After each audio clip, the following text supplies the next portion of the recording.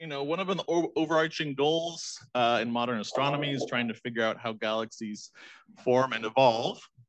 And as we know, most galaxies in the universe are actually dwarf galaxies. And because they are intrinsically faint and pretty far away, it's pretty hard to study dwarf galaxies. But luckily, we have two that are close by. The clouds, and they're about 55 kiloparsecs away, and they're the largest satellites of the Milky Way and some of the closest.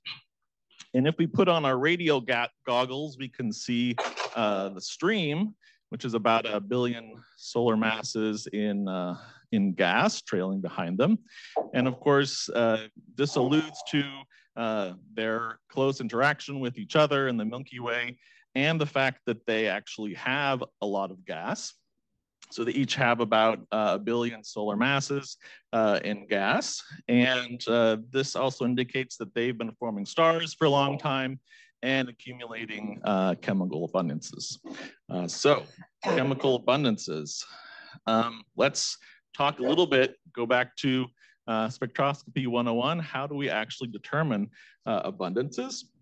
So the strength of stellar absorption lines depends on a number of things, mostly the star's effective temperature, the surface gravity, and then the overall metallicity of the star, the content of heavy elements, and then the abundance of the particular element you're looking at.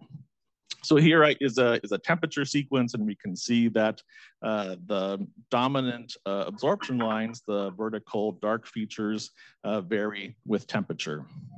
So when you're trying to figure out what the abundance is, right, we want to generate a synthetic spectrum and compare it to the observed spectrum.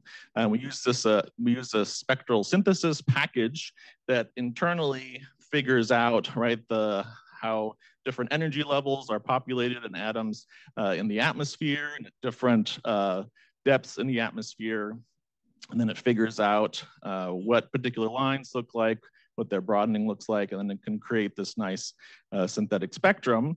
So the observed is in black, the model is in blue. And so we want to try and probe through parameter space until we find something that matches. So here's a little simple toy model where it's basically trying to fit first the temperature, and now it's going through the surface gravity, and then finally the metallicity until it finds a good match. So this is the simple, just 3 parameters, but you can also do this with different elements, magnesium, calcium, and so on. And since we're looking now at many thousands of stars, it's hard to, takes too long to run spectral synthesis for each one of these sets of parameters. So there are certain shortcuts that people take. But that's kind of the general idea.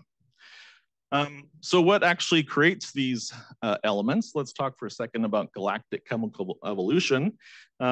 So we start with some cold gas in a small segment of a galaxy. It collapses under gravity to form new stars. They go through their chemical evolution, creating new elements, heavier atoms in their cores. And then the most massive ones will go supernovae and eject all of those elements into the surrounding ISM, which then get reabsorbed in the next generation of stars, and so on it goes. And I'll be talking a little bit about alpha abundances, so I just wanted to mention quickly a little bit more details about those. So the alpha elements are some of them mentioned there: magnesium, calcium, silicon. And they're created through the alpha ladder. So we were adding helium cores, nuclei to elements in the core of the star, very massive stars, and then also through the subsequent supernova explosions. So the 2 supernovae that are relevant here are supernova type 2, or through massive stars collapsing at the end of their very short lives, and then supernova 1As. So one of the things to remember is that massive stars, as soon as they are born, they live life very quickly, and they go through their life process and explode after just a few million years, while supernova 1As which mostly give off iron. It takes about 1 billion years for them to form because they explode. They're a binary system, and one of the components is a white dwarf. And so it takes 1 billion years for intermediate mass stars to evolve to become a white dwarf. So once you start having a star formation event, it takes about 1 billion years for that to kick in. So what does that look like in the abundance plane? So here's a common plot that you'll see where we have alpha abundances relative to iron on the y-axis. So this doesn't really matter what the overall metallicity of the star is. It's looking at the ratio of those two. And on the x-axis, we have overall metallicity, and over time, kind of we're moving to the right. So you can see that in early times, we're dominated by supernova type 2, right, high alpha elements. And over time, then the metallicity will increase. And once 1 billion years has passed, then supernova 1As turn on, and then you go down.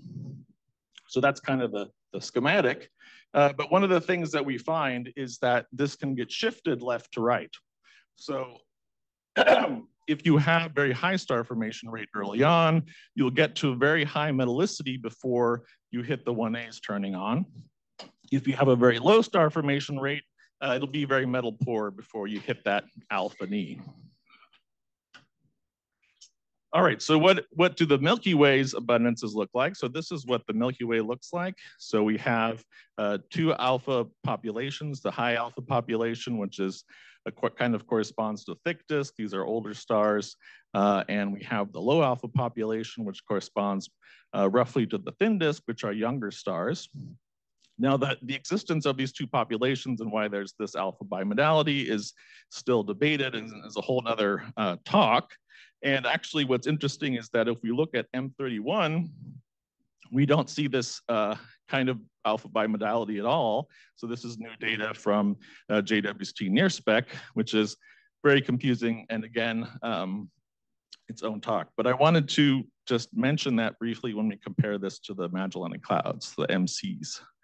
So let's move to the MCs and see what has been done on chemical abundances. So Vanessa Hill's group, like over 10 years ago, did a bunch of observations with the VLT. They looked at a few fields, about 200 stars, and did the really first detailed chemical abundances of the clouds. So they found that the alpha elements, especially oxygen and magnesium, were lower than we find in the Milky Way. That both barium and copper were a bit weird. So barium was enhanced while copper was depleted.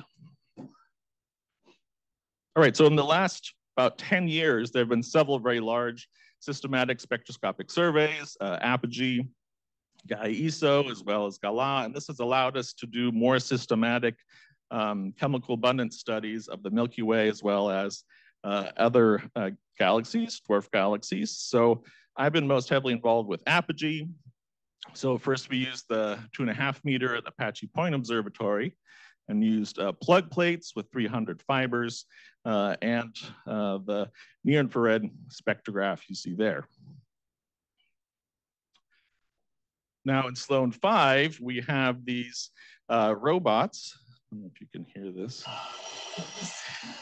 So we have this focal plane system built by Rick Foge's team at OSU, and we can reconfigure in about just a few minutes, and we have this now in the north and the south. So we'll be mowing the sky and getting high resolution infrared spectra of millions of stars. All right, but so Apogee started at APO back in 2011. And in 2017, we commissioned a copy in the Southern Hemisphere at LCO. This was really exciting for me because I wanted to study the Magellanic Clouds. So here is our MC survey. And it's the first large systematic abundance study of the clouds. So we had 5,000 RGB stars and 26 fields, which we then roughly doubled because of the pandemic. Then we integrated about 10 hours for each field to get a signal noise of 100. So this is what the abundances look like. So in orange, in the background, you see the Milky Way. And then you see the LMC on top in black. You can see it looks very different from the Milky Way. You can also see the alpha Ni, kind of the metal poor end. And we started comparing chemical evolution models to it. And you can see that it's hard to match it exactly, but we also found that the star formation rate was very, very low in the LMC compared to the Milky Way, about 50 times lower. And that even the chemical evolution models couldn't match the very metal-rich part. So in order to match that, we needed to add in this burst in the star formation history. And then the red line you can see matches it pretty well. So that star burst created a bunch of massive stars that created alpha elements and then also pushed the metallicities up. So this is a great time to switch to star formation histories. So what do they say about any starbursts? Oh, 1 second before I go there. So one of the weird things about the alpha Ni is if we compare the Magellanic Clouds to the rest of the dwarf galaxies, so we have star formation rate increasing basically upwards and mass to the left, they fall way off the trend of the other satellites. For their mass, their alpha Ni should be much more metal rich. And one of the reasons we think that this is because they formed in a low density environment and only recently fell into the Milky Way. So this is consistent with the first infall scenario. All right, so back to the starburst. So let's switch to star formation histories, and I'll try to come back to abundance again at the end. So how do we determine star formation histories for a galaxy? So if you remember, the simple stellar population varies very systematically in age and metallicity, and it has this unique shape. So that's for a single age and a single metallicity. But of course, a galaxy is forming stars continuously, and so we have basically all of these added together. But we can solve this by basically taking the CMD of a galaxy, like we see here, of the LMC, and you break it up into various regions that you're trying to focus on, and then you model it as a superposition of different populations, different ages, and different metallicities. So here's the best fit model and the residuals, and what you get out, right, is the star formation history, so the star formation rate versus look back time, and then also age and age metallicity relationship. So that's the general idea. So the first work, really detailed work in the star formation histories of the clouds, was done with HST observations. So these are very deep pencil beam observations. They have CMDs that get below the oldest main sequence turnoff. And so we have some work by Knut Olsen and Smeckerhain and others that got some early star formation history results, and we're already seeing that the star formation history was very bursty, especially in the last few gigayears. The first really systematic study over the face of the Magellanic Clouds was done by Dennis Saritsky and Jason Harris.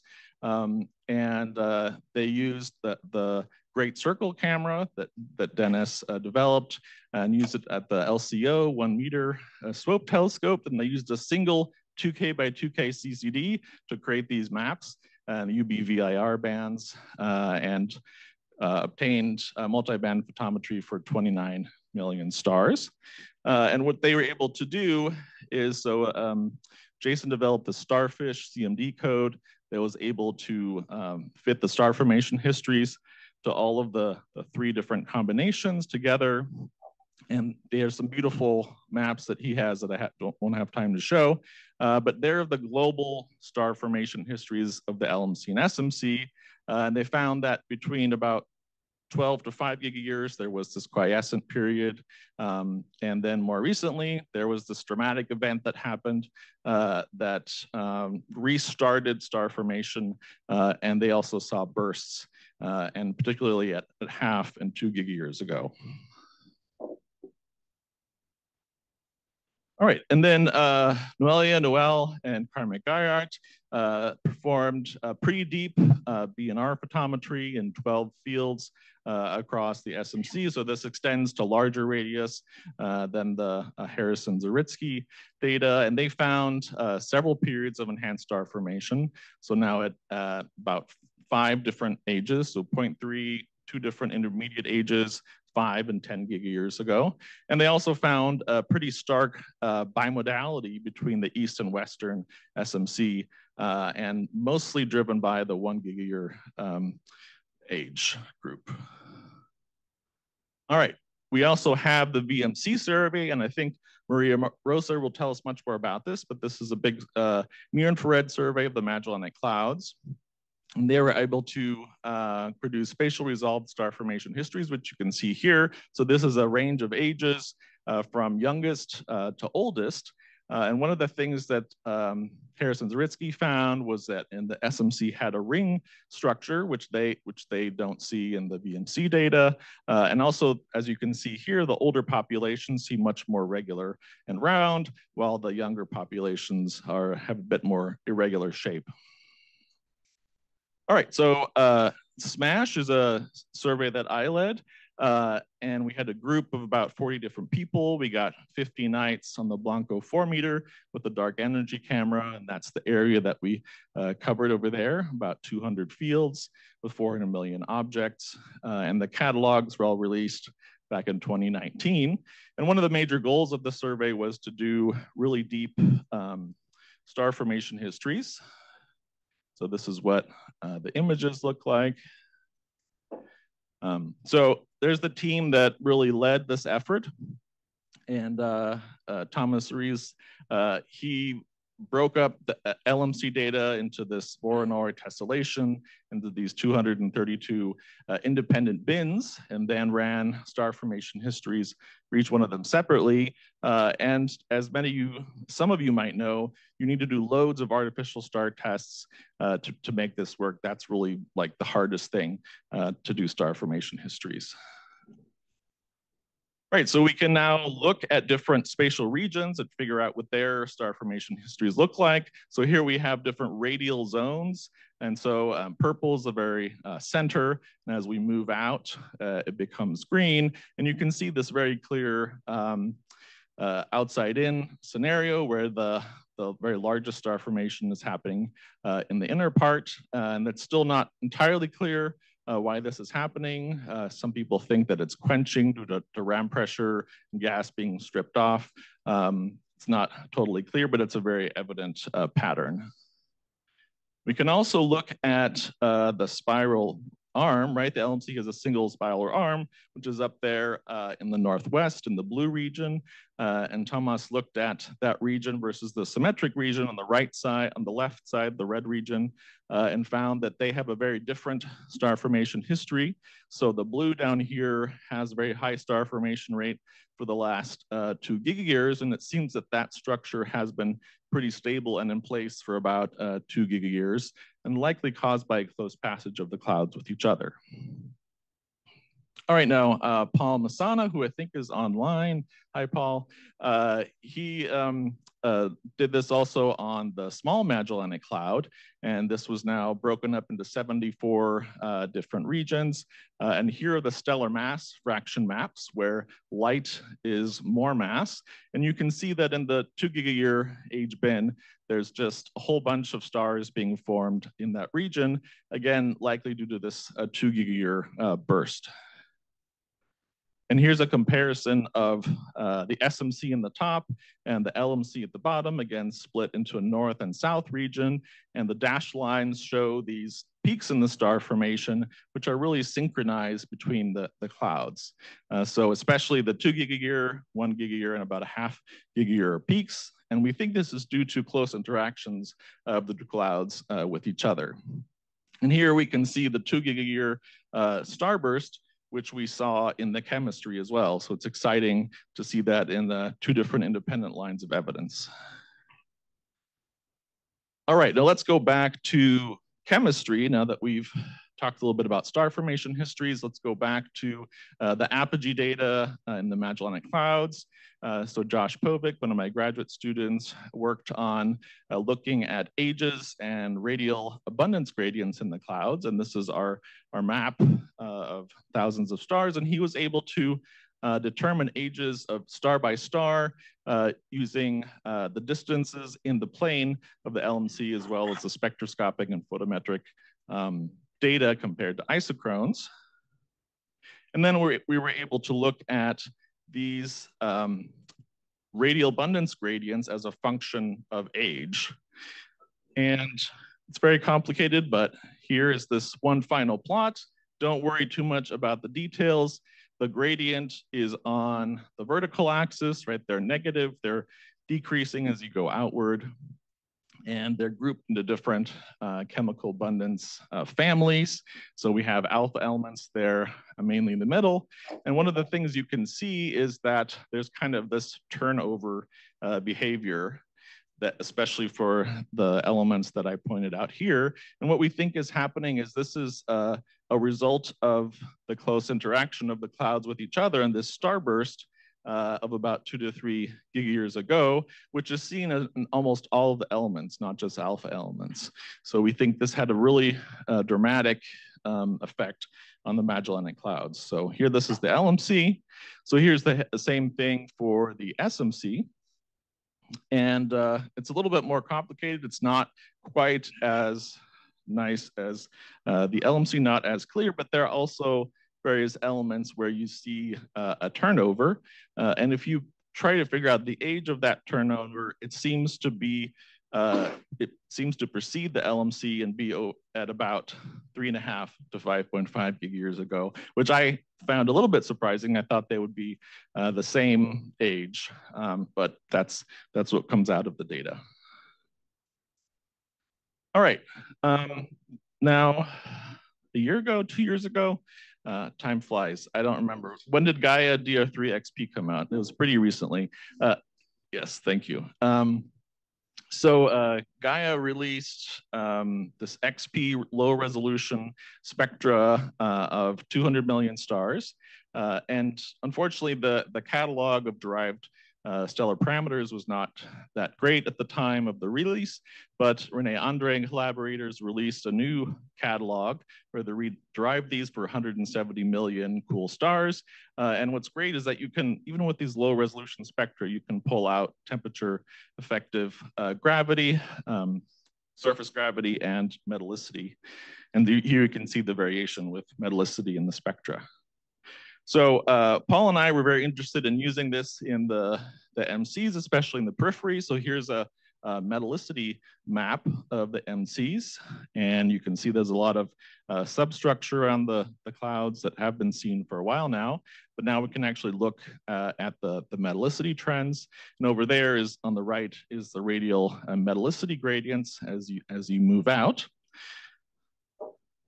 In particular, we were interested in trying to figure out what is the metallicities of the various substructures and what are their origins. So Paul broke it up into different regions, and we looked at the metallicity distribution functions, which you can see there in the bottom right. And most of the substructures around the LMC had very LMC-like MDFs, while just 3 of them, so the 3 right around the SMC, they had broader distributions and looked more like the SMC. So it seems that most of the substructures come from the LMC and some around from the SMC. So we haven't yet found really clear evidence of like a decreted stream that we have seen a lot around in the Milky Way and the Milky Way halo. So most of this material seems to come from the MCs themselves that is likely stripped off from their interactions.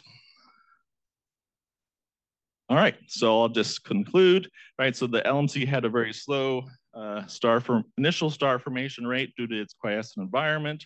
We saw from the star formation histories that there are multiple synchronous peaks, likely due to their interactions that caused starbursts, and we see this in the abundance gradients. There's this turnover in the radial abundance gradients. And then also looking at the MC periphery using the Gaia XP metallicities, it looks like most material comes from the LMC stripped off the disk, while some right around the SMC comes from the SMC.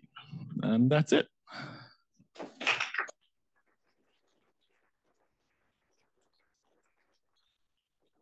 Awesome, thank you, David.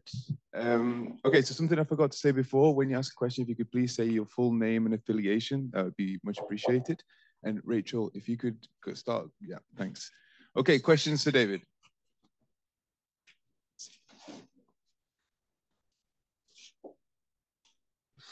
Okay, we're gonna go here first. Oh, sorry, so Tavisha, my bad. David, thanks for a really, Tavisha more than NYU.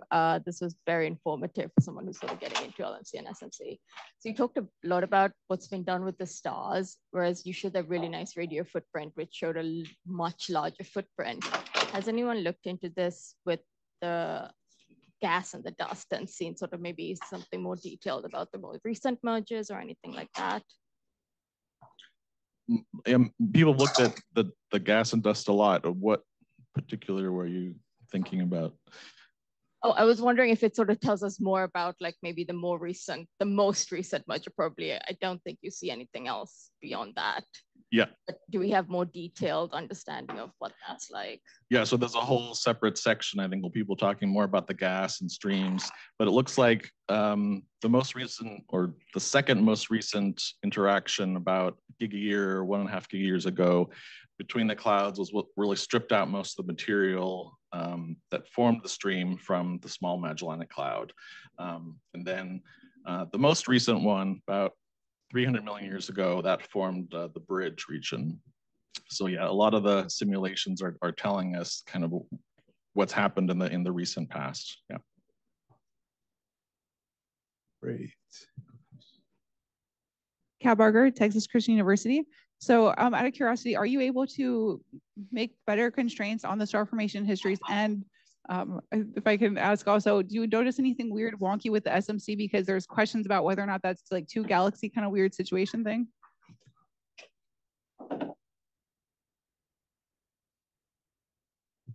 Yeah, so the ages, I would say that the star formation histories themselves from the very deep multiband photometry gives us the most precise ages and star formation rates. I think these ages are still a little bit rough, but they at least give us the overall trends that we see, and I think that's consistent with these bursts, especially in the central regions of the Magellanic Clouds, causing this turnover. I haven't thought too deeply about the recent paper about the SMC being two galaxies and what that would say about the chemistry, but I think Claire Murray's going to talk more about that in a couple of days.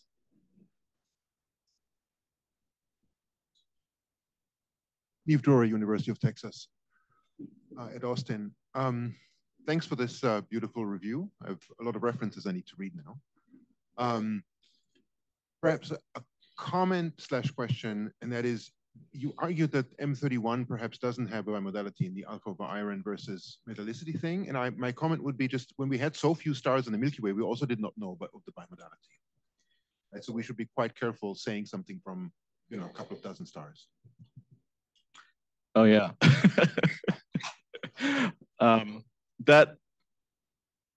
We've known about the alpha bimodality for a long time in the Milky Way, even when we had just a few hundred stars, and especially the low alpha sequence is very prominent. But yeah, we've done mock tests to see, would we have seen the Milky Way like alpha modality in M31? But yeah, low number statistics, I understand.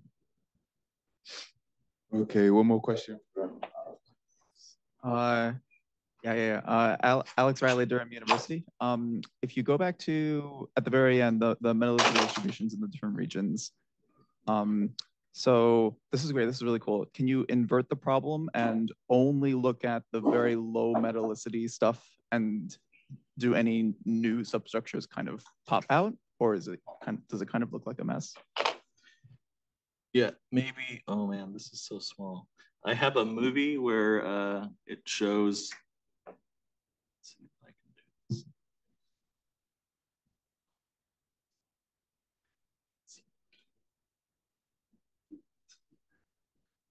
This is kind of an old movie, but Paul's working on a newer one. But this shows different, metallicity slices, and we've stared at this for a while, but we haven't seen anything obvious pop up. But maybe we should spend more time doing that.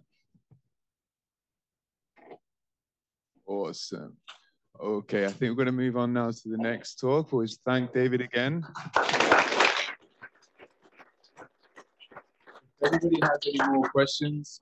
Put them on the Slack. There's a thread on there. Yeah. You can carry on discussing. Thanks. So our next speaker will be Rachel Beaton, who will be talking about... Yes, doing something. Keyboard assistant. What? Slideshow. Yeah. All right. Talking about chemical evolution. Okay. So see if this works. Yeah, the top button. Yeah. Okay, perfect. Hi. My name is Rachel Beaton, and I am an assistant astronomer at the Space Telescope Science Institute. And I'm leading a group that is forming as we slowly hire all of my friends called Stars Still Interesting. We're still working on the title.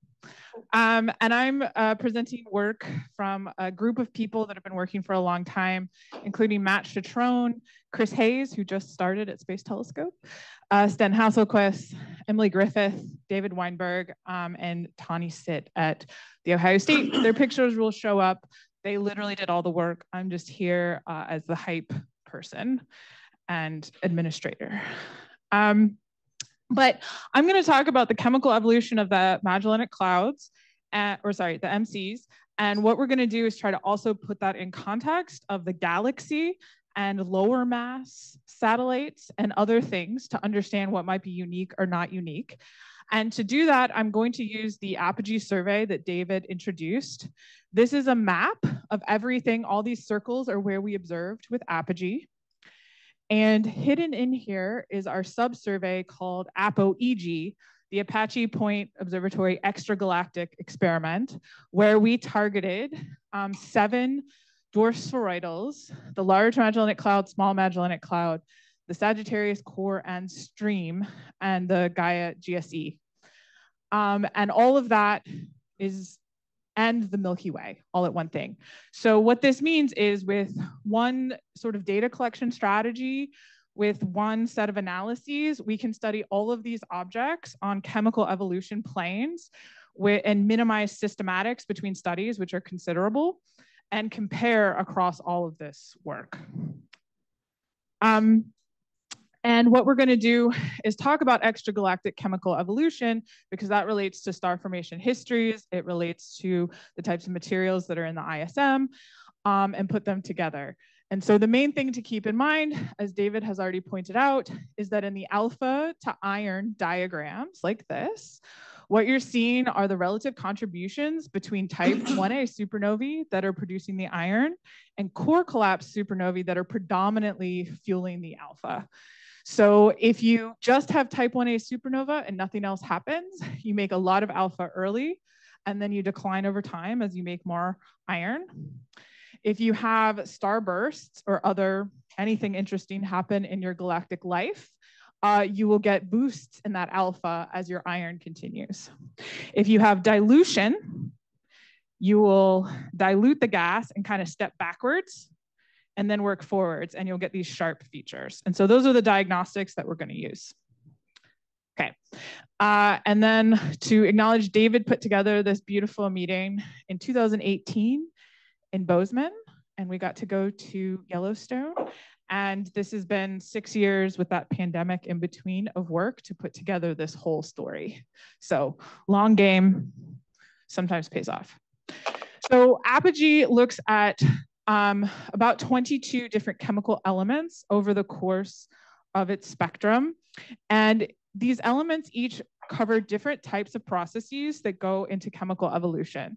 So the Big Bang, AGB stars, R&S process, core collapse supernova, and type 1a supernovae. So most elements, many elements, are produced in multiple processes. So you don't actually learn about that single process by studying that one element. You have to put them all together. Now, unfortunately, some of our most interesting elements have really weak lines or single lines that get messed up. So you can't actually make good measurements on them. So we have to kind of like cut out all of these. And then also there's some things that just didn't go well. So we cut out neodymium. Did I get that right? Neodymium? Okay, that's the one I always forget. And we had to cut out some other elements because they ultimately weren't successful. Now, Chris Hayes went back and actually recovered a huge number of these elements by doing a different, very special analysis. So I will show a little bit of results from that. And if you're ever curious about using Apogee data, because all of this data that I'm talking about is public and you can download it at your leisure, the documentation is really good and explains what elements to use. Now I'm biased because I wrote it, but it is there. What I showed here is consistent with here. See, unsuccessful, not attempted. And my favorite is deviant. All of that is explained. Documentation workshops are really fun. You come up with ways to call things. So in case you're familiar with thinking about chemical evolution, and I showed you this already, we often talk about alpha elements, core collapse, against iron, which is supernova type 1a.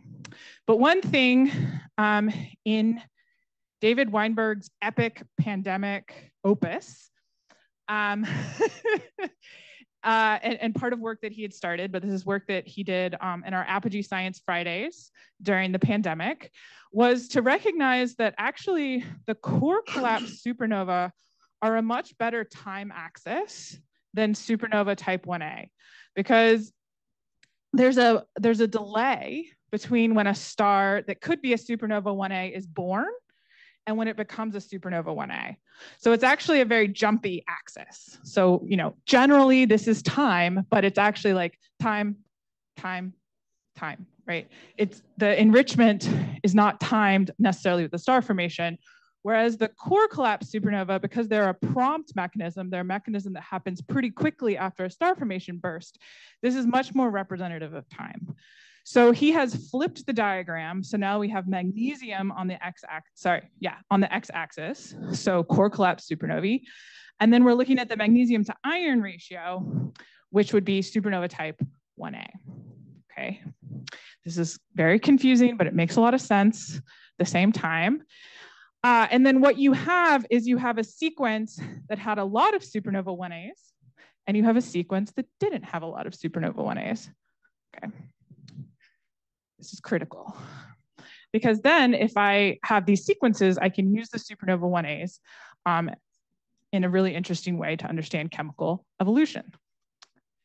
So again, I'm going to show you this diagram that I explained before. Remember the decline, again, the axes flipped, it's super confusing. And you have these bursts, and that's actually what it looks like.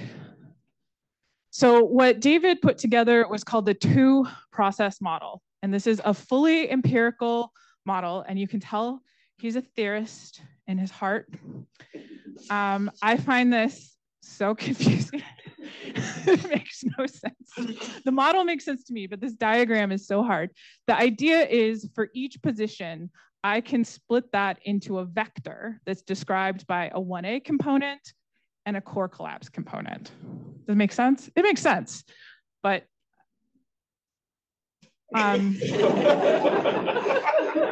what's cool is you can also arbitrarily add dimensions and continue to deproject onto those axes, right? You could add a third dimension and this framework expands.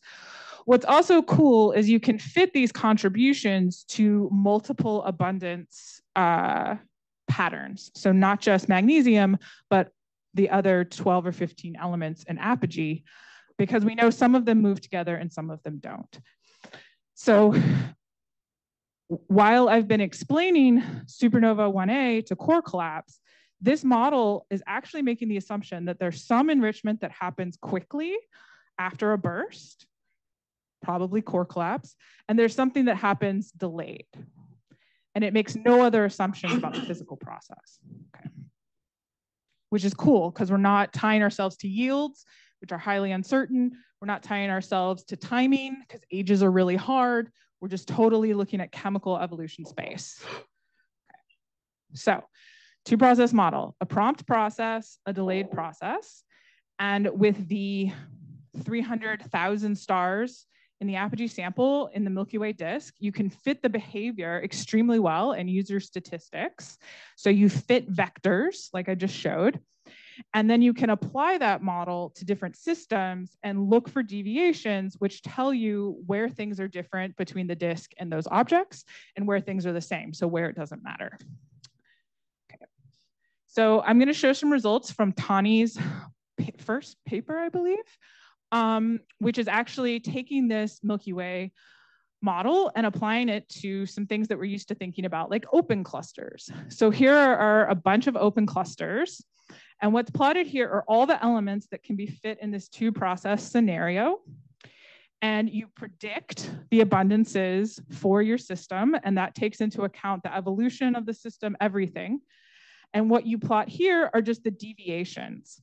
So the blue points and the gold points are the deviations between this system and the Milky Way. And on these diagrams, if you can see it, are a bunch of little lines. And those little lines are showing individual stars because this sample isn't huge, but it gives you a sense of the predictive power. So perhaps not unsurprisingly, open clusters, which are formed out of the disk, look a lot like the disk. Surprise, but proven. You do see some interesting outliers. So cerium, which is an interesting element, is overabundant in some, and then you see places where the data is probably wonky, in like vanadium. Okay. We can do the same thing for globular clusters, and this is wild. So globular clusters have multiple populations internally, and so we see where we expect in the light odd Z. Yeah, the HUD Z, we see all this weirdness, right? And we also see huge scatter. And that's where we expect to see the signatures of the two populations. But interestingly, in some of these, we also see the high cerium, so the high S. So pretty cool. We recover what we expect in this model from our prior knowledge. And then we can apply this model to the dwarf galaxies. So we're only going to be able to apply to the two clouds, to Sagittarius, and to the Gaia, Sausage, Enceladus, whatever you want to call it. And in this case, we can now look at where things are extremely different from the Milky Way. And in this instance, we are looking at, again, this stream of elements looks very strange, and in the cerium. Okay. Well, and these are a little odd too. And that's all really interesting. So the limitation, however, in this particular methodology is that we're limited to high metallicity populations because we're just training on the nearby solar neighborhood, the nearby disk. So this is only telling us what was different in the highest metal or the highest magnesium populations, as this might be. So yeah, I'm highlighting there what's really different. What should be striking to you is that all of these dwarfs have the same behavior, more or less. So whatever's happening is somewhat universal. And that typically, if you're getting cerium from AGB stars, you would also expect the C plus N to be enriched as well, because the C, and Byrne will cover that in his talk, I think. But they're not, they're anti-correlated here. So what Sten did is Sten took this work and decided, let's push our Milky Way modeling to lower metallicities so we can use as much of the dwarf galaxy sample as possible. So he worked really hard on this metal pore sample. In apogee, because of various reasons, the metal pore sample is very sparse. So this is actually really hard trying work. But that lets you use the entire span of the stars that were observed in apogee, and we're talking, thousands of stars in the larger objects and about 200 stars in Fornax. And this is showing you their alpha to iron distributions. And I wanted to show this to give you a sense for how different and weird the dwarf galaxies are compared to the disk. So the disk has the two characteristic sequences in gray. So there's the high alpha sequence and the low alpha sequence, and that's the alpha biomodality that we've talked about. But the dwarf galaxies entirely do their own special snowflake behavior, right? So they are offset entirely. In the LMC, you see that rise at the end, the starburst. In Sagittarius, you see a little starburst and then it's declining again. They're all showing these really fun behaviors that you can study in dwarf galaxies because of their shallow potential wells. But this is, again, only looking in that really simplistic space of one alpha element versus one supernova 1A element. So what we're going to do is we're going to train on the Milky Way again, and those are the black points, so they're all at 0. And we're going to look at the residuals. And so whether it underpredicts or overpredicts. And for this diagram, I've actually labeled where these elements come from visually, because I had enough space on the slide. And again, this is pretty much identical to what Tawny found, which is that for carbon plus nitrogen, sodium and aluminum, you have this very big difference. And nope. And over here, we have some differences that are, there's a lot of scatter here because these elements are less well measured. And again, the cerium is very high. So extending to metal poor, using a lot more stars, we get the same basic results. And you start to see a few little things pop up as well. The thing to keep in mind, though, is that actually so again, this is a magnesium. So magnesium to iron versus magnesium. So now we're looking at core collapse along the X. That the low 1A sequence in the Milky Way is extreme compared to basically almost everything happens in the dwarf galaxies, right? The dwarf galaxies are offset to even lower magnesium overall, lower core collapse. And because of that, why would we use these as our templates? Why wouldn't we just train on the dwarf galaxies? So that's what Sten did. And again, what we're showing is we're training on, I believe, Sagittarius, because it has the most stars. And then we're looking at the residuals between Sagittarius and the other objects.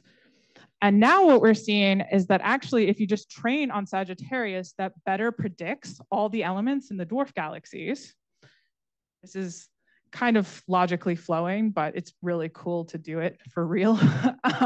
With the exception of the places where things were low before look high in the Milky Way, which is the black line. And these plots are super confusing because they're combining like so many dimensions of information. We've spent a lot of time trying to make them better, but it just gets more confusing visually. So the key information here is that now when we framed it in a different way, we're not saying the dwarf galaxies all seem very consistent with each other. Whatever's happening in the dwarf galaxies seems very consistent. So maybe the weirdness is in the Milky Way. So let's think about what could be weird about the Milky Way. Yeah. Lots of mergers. Lots of mergers. Yes, that's correct. So what's cool about the two-process model, which I already told you, is we can just add a third dimension and we could fit that dimension. So for the longest time, we thought we're just going to have to add an AGB dimension to fit this cerium enrichment, because that comes from AGB stars. But when we looked at this plot, we're starting to realize what we actually have to do is fit a third dimension, which is a depletion. So in the Milky Way, when galaxies are merging and forming, the Milky Way is actually receiving gas at lower metallicity from its dwarf satellites, which is then mixing. And so what that does is it shifts you back on your metallicity axis and you start forward again.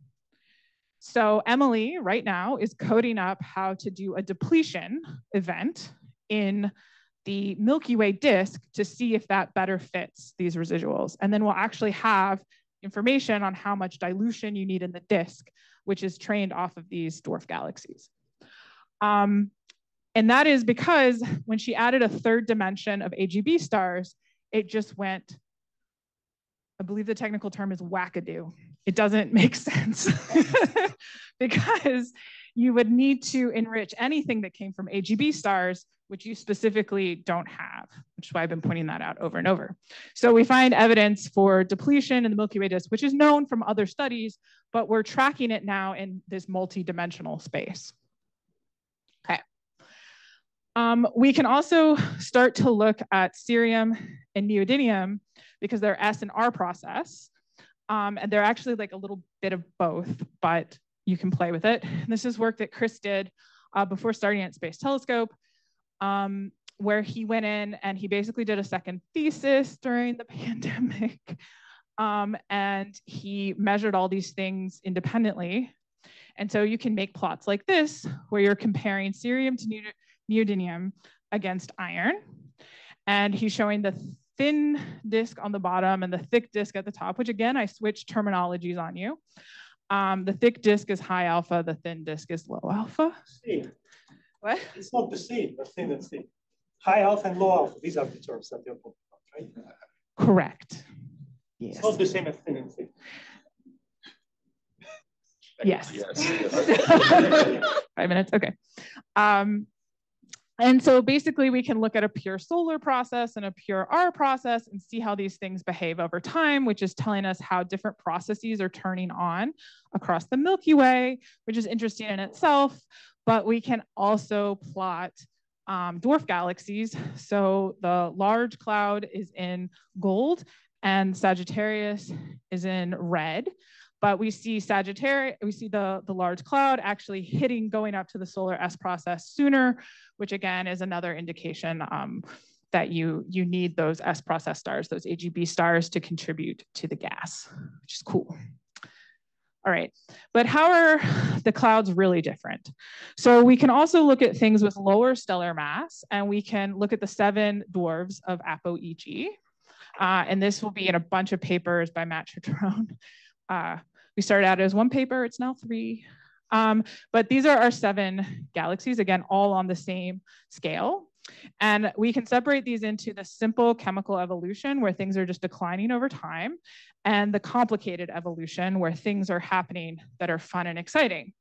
Simple evolution, again, is basically they formed some starbursts, and then things decline over time, and that looks a lot like the Gaia sausage Enceladus, which we know merged like 10 gigayears ago. So what you're seeing is a depletion of all the gas, no more star formation, and they evolve. And then for the complicated ones, we're seeing just like the LMC, this decline and then these starbursts. And sextants, I don't even know what that is. But of course, the interesting thing is, I mean, if you look in the lore, that these are all alpha high. But if you actually look at the detailed apogee results, they're, you know, alpha low, just like you see in the LMC. So here's the LMC, SMC, and Sagittarius in comparison. And again, you see the same behavior. It's just the timing of these bursts that changes. Now, what's cool, and this is a huge conceptual jump, is that we can take all of these trends and we can plot them on one diagram now. And we have no systematics going up and down. So this is 12 galaxies, alpha to iron, on one plot. And the dashed lines are the dwarf spheroidals. And then we have LMC, SMC, Sagittarius, and then the high alpha disk, the bulge, and the low alpha disk, all plotted there together. And I think you can stare at this forever. So we can separate by objects. This is a little cleaner. And we basically can see that, you know, LMC and Sagittarius are enriching, so they have longer enrichment histories and they're turning up, but it seems like by mass, a lot of things have these turn ups in these secondary bursts, which makes sense. But again, we're showing it very conclusively. You also see that these dwarfs look nothing like the disk. And so that tells you they're probably, if they're contributing, it's in gas or it's a very small level. And this is the thing I showed before. And I didn't note that this is actually tagged by mass, by stellar mass. And so you can see the impact in the chemistry, you see the impact of the star formation history. So the less massive things quenched earlier, things are able to go along longer and evolve. But what I call comparative dwarfology, these do not follow a single track. There's actually more going on in here, which is captured in that two process work. So this is tau 90, which is the time to delay to remove 90%, to build 90% of your mass.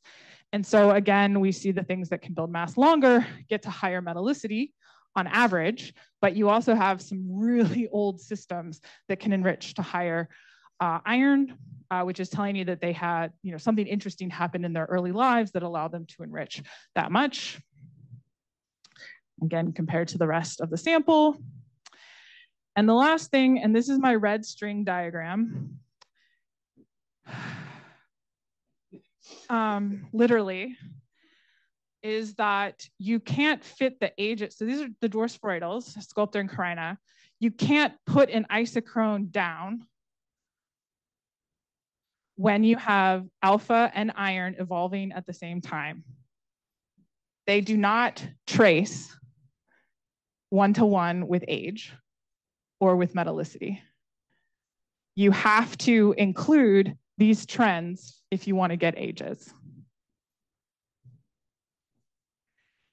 There must be a simpler way for me to plot this, but the basic point is that these, you can't, when you have these things happening together, you can't just put down isochrones and walk away with ages, which is why Josh did not use isochrone ages in his paper. Okay, so comparing the chemical history of galaxies requires reducing systematics so that you don't have these offsets between systems. We can look at the detail of the Milky Way disk, massive satellites, and the dwarf satellites. Using the two-process model that is well-trained on the disk, we can see the evidence of a third or fourth process and start to fit that process as well. And we can also put a large dynamic range of galaxy mass on a single plot to start isolating what is unique about these systems and what is the same, to again study those together. And the decline in alpha colludes with the rise of iron in isochrone fitting. So be very careful with ages from giants that don't take that into account, which arguably is very hard because most of your isochrones are super alpha enriched down to no alpha enrichment. There's very few isochrones that have sub-alpha, which means the isochrones won't work for the young populations in the LMC. Okay, thank you.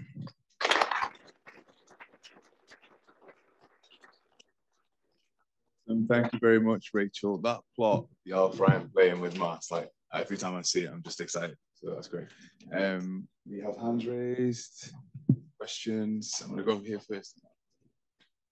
Name, please. Oscar Jimenez Arranz from the CCUP, Barcelona. I have a question regarding on the plot that you show two-dimensional where David can show, like in the supernova one type and the other one. I have seen in the plot, they look that they are on orthogonal basis, no? So it is kind of degenerated. Can you expand a little bit on that? Yeah, so, sorry. Yeah, so because they're not fully orthogonal, because no element is pure, what you have to do is you train on a set of elements where you can say this set of elements is, much more pure on this process or that process, which I didn't cover because it gets into the weeds quite a bit, but it's well explained in his 2022 paper. That's why it's 80 pages long. But yes, you have to fit to a set of elements that are well measured and that are predominantly coming from a process. Yeah. Thank you.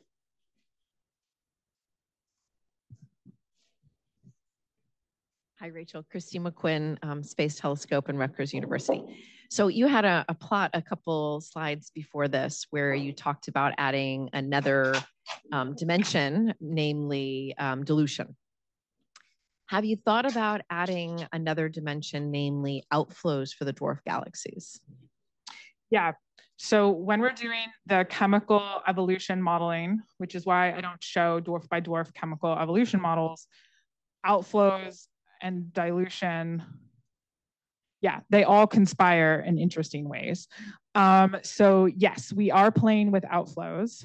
The project that I want to start now, now that Chris is at Space Telescope, is to actually take chemical evolution models, synthesize some data where we put in an outflow or a dilution event or something, and actually study what the effects are in this and then fit the two process model vectors and actually study the effects to get some intuition when we're getting complex information showing the same effects, or when we're getting something that's very clean. So that's what we want to start playing with soon, to have that kind of information. Yeah. I think that'd be really interesting too for the oxygen, which has got more of a cleaner nucleosynthetic origin, right, with just core collapse. Correct. The oxygen is very hard in the optical. It's unique to the infrared as having a very clean measurement.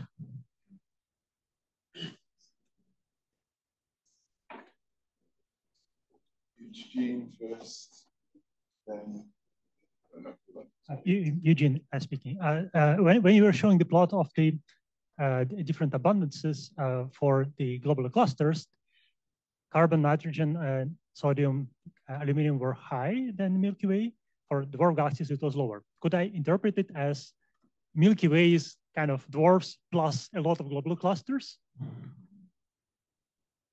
So if you form something that is has little globular clusters, you'll have a dwarf-like abundances. When you add globular clusters, you'll have more Milky Way-like abundances. Or is it not working like this? Right. So the interpretation of those specific features in globular clusters is that the first generation of stars is enriching the second generation of stars. And that enrichment is primarily going to be from massive stars producing elements and polluting the gas before the second set of stars forms, or the latter half of the low mass forming stars, because that takes longer. And so what it could be saying is that the globular clusters are able to hold on to those yields better. And when they throw those yields out, maybe they're sticking around in the disk. When the equivalent thing happens in the disk, they're sticking around. But in the dwarfs, they're losing them, which would be the Sallow potential well argument.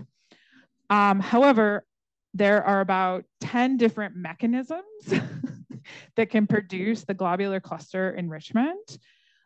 So whether that one mechanism could happen in all these different systems the same way is an incredibly interesting question that we're trying to isolate and then try to do timescales. So I showed that last thing with ages because everyone would be like, put times on it. And it's like, well, you can't yet. But it's possible that there are people working on these more interesting isochrone suites that take all these effects into account.